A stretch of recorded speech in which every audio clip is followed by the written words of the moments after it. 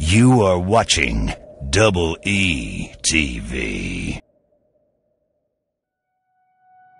Time flies. It makes memories fade. It also makes them grow fonder. The details are hard to recollect. The feelings they evoke stay with us. 2 decades have passed since the Green and Gold's championship journey to the 2003 Grey Cup. They took us on an incredible ride, a roller coaster of emotions that transcend what happened between the sticks.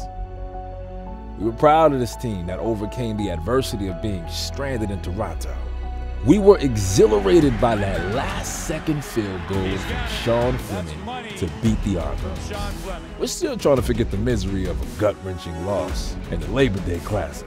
If there's one thing we do remember, it's the sweet satisfaction of shutting out the Stamps a few days later.